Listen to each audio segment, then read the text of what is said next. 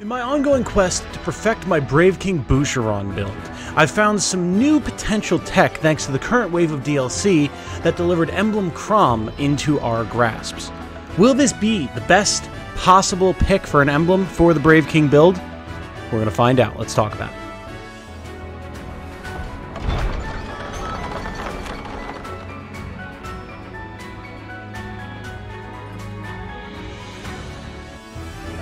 Hello everyone, my name is Tom, otherwise known as Titanium Legman, and yes, once again today, we are talking about my personal pet project, Maddening Brave King Boucheron.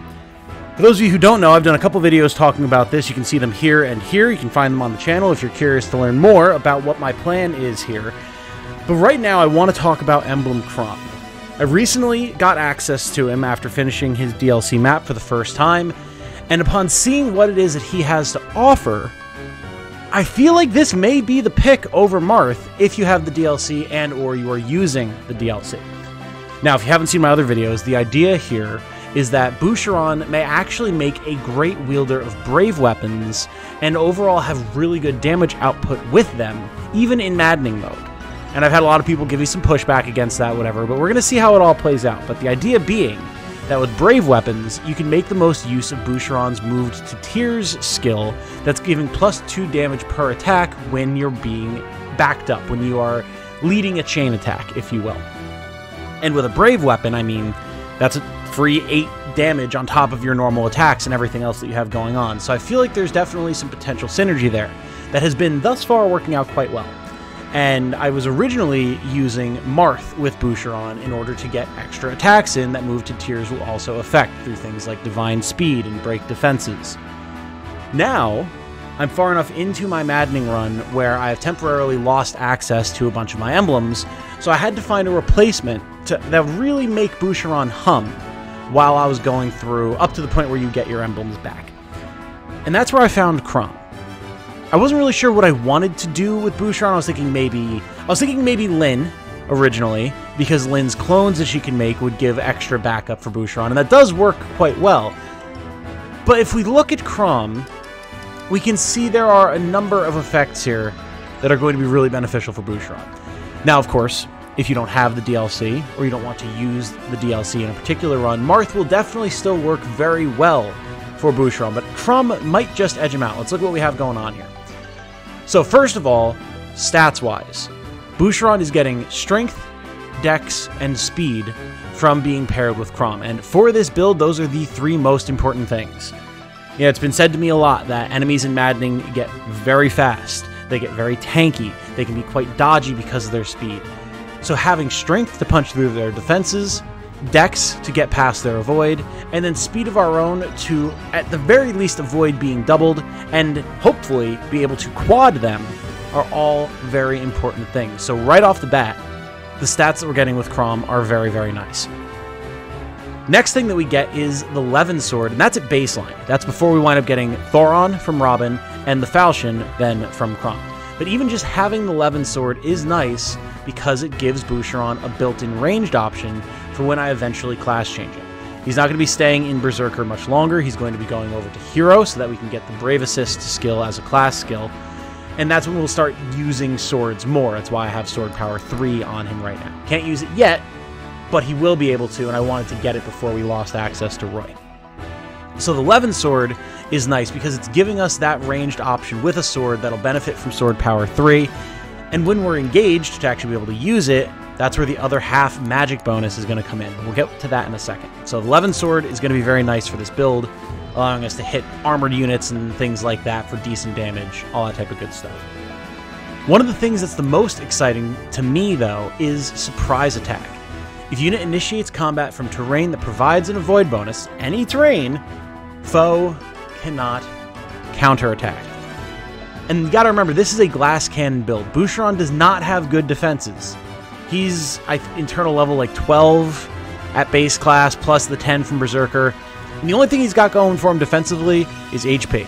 He doesn't have great defense, doesn't have great res, doesn't have great luck.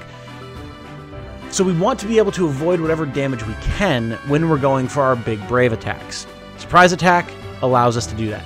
We're already in cover, presumably because we want to be able to avoid attacks on the enemy phase, and it allows us to open up on an enemy and hopefully hit them up to 4 times without proccing any sort of counterattack. It's excellent. It's awesome. Like, there's no getting around how great that is. Rally Spectrum as a nice little bit of a support option is nice. You know, sometimes you don't want your glass cannon to be on the front line. With Rally Spectrum, still has a role to play, even if it's a little too dangerous for him to be up front of a given turn. Giving adjacent allies +3 to all 7 basic stats for a turn. Then once it gets up to Rally Spectrum plus, it's like all allies within 2 spaces, I believe, +3 to all 7 basic stats for 1 turn. I mean, it's pretty damn good, especially on Maddening where every point of stats matters. So, having this as a backup option for when you can't be on the front line, excellent. Love it.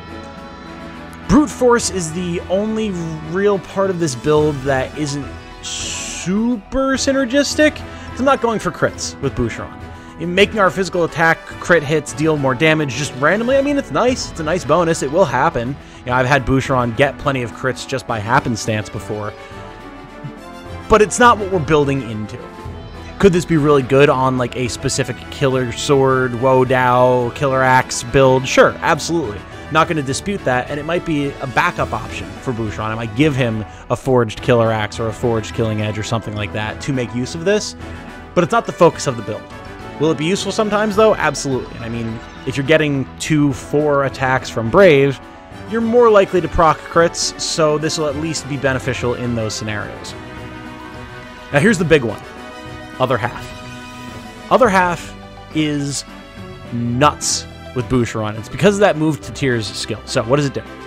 When unit initiates combat, Robin chain attacks. Grants magic +10 while engaged, and because Boucheron is in a backup class, and will continue to be in a backup class even when we change the hero, it is a guaranteed hit with the chain attack.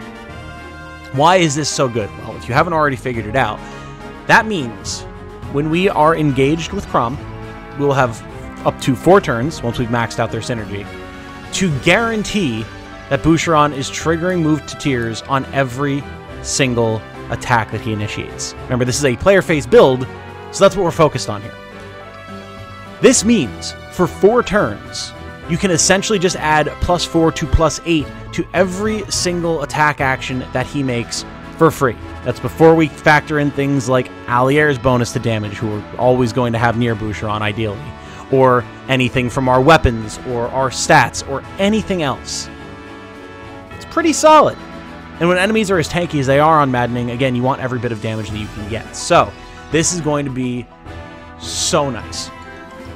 How does it stack up to things like Divine Speed, Break Defenses? I'm not 100% sure yet. I haven't had the opportunity to experiment with Chrom and Marth both kind of side by side as emblems for Boucheron, especially, you know, I don't have the build even done yet. But by the time we get Marth back, the build should be pretty much completely online, and then I'll be able to compare more in my final updated Brave King Boucheron version 2.0 video that I'm planning on doing. But I do think, as far as your general gameplay goes, especially because it might be hard to always break enemies, might be hard to always get the full benefits of Divine Speed because of doubling, this is just going to be a guaranteed damage boost. And that's nice. I can't really argue with that. Finally, of course, we get Gig 11 Sword, just a pretty solid finisher, using to attack with a magic sword, magic attack that uses physical attack power, swords only. Boucheron's going to have pretty good physical attack power, especially seeing as how we've been building him through Berserker to buff his strength as much as possible. Being able to take that damage and turning into magic damage, which enemies are generally speaking going to have less defense against, very, very nice. Going to be good damage, pretty solid finisher overall. Is this going to be better than Lodestar Rush with like a big nasty Silver Blade or something like that? I'm gonna say probably not. But as far as finishing moves go, it's not bad. And I don't think Lodestar Rush probably being better than this for Boucheron outweighs the benefits of the neutral game that we're getting with Move to Tears, Surprise Attack, Rally Spectrum, Brute Force, all that type of good stuff. Other half, like, come on. So I think that this is going to be the way to go. Then, of course, as we go, we will get access to Thoron, which, with the +10 magic from Other Half, Boucheron will actually be able to deal some decent damage with if I need to. And then the Falchion, which is just a good sword overall. It'll give us built-in dragon effectiveness. Will be more useful as we get later into the game. It's just all really beneficial. So I think that this is going to be the emblem to use with Boucheron if you're doing the Brave King Boucheron build and have access to the DLC. Again, I want to do some more testing, but I mean, I really can't argue with it. It gives us our swords that we want to have with this build since we're playing into Sword Power 3. I may wind up, specifically for the Chrom version of this build, may not get Dual Assist, which was the other skill that I was initially thinking of putting into the Brave King build. I might go for something like Speed Taker. People have been recommending a lot. Would probably be a very solid option for any sort of Brave build, or maybe just some sort of plus speed type of thing going on. And something to consider with Chrom as well, we can actually check this out here, is that you do get access to speed and dexterity by leveling with Chrom. Where is there's Boucheron here? So you can get speed and dexterity as one of your other skill options, and that's not a bad option. You know, it's going to be quite expensive by the time you get to the max levels of it, but even just getting flat bonuses to your speed and dex to guarantee that you're going at least to match the enemy speed, if not exceed it, and be able to hit, pretty damn good. That's going to be important for a Brave build. So you even just get some passive benefits in that regard. Now, as far as Chrom's other skills to inherit go, I'm not super interested in anything here. Something like Charm, maybe, where your chain attacks will be increased to 90% accuracy, could be good. But only having a 10% boost to the accuracy of your backup attacks is not that great. It's a cheap skill to have. Could be like maybe a stopgap option, but not super sold on it. Sword Guard would definitely be more useful if we were doing a tankier build with this. We're not. And then things like Rally Spectrum plus Brute Force Surprise Attack we're going to have by having Chrom equipped. Now, if we decide to go back to Marth, maybe inheriting something like Surprise Attack wouldn't be a bad idea to still have access to while using Marth, get all your break defenses and your divine speeds and all that type of stuff to stack up and just get a bunch of free hits in. That could be good. But I'm not super sold on anything else that's here, but that's fine. That's fine, you know? Makes it easy. If you don't even have to inherit any skills and the equipped kit is just that good, sounds good to me. So that's kind of where I'm at with this evolution of the Brave King Boucheron build. If you're trying my build and you have the DLC, consider Chrom. Let me know how it goes for you. We're going to be hitting what people have been telling me is the big difficulty spike on Maddening here pretty soon, so I'm excited to see how my team performs when stacked up against that, because right now we've been cruising, and I've been pretty happy with how everything's been performing, so I'm excited to see how it all shakes out. Changes will come if needed, as necessary, but yeah. If you have any other suggestions, do feel free to let me know. I always read all the comments, and I've been taking people's considerations to heart. Again, Speed Taker was a big suggestion by many people, and maybe there's some other stuff that I'm missing. Until then, thank you all so much for watching. My name has been Tom, otherwise known as Titanium Legman. I hope you all have a good night. Stay safe and healthy out there. And remember, be good to each other. Bye now.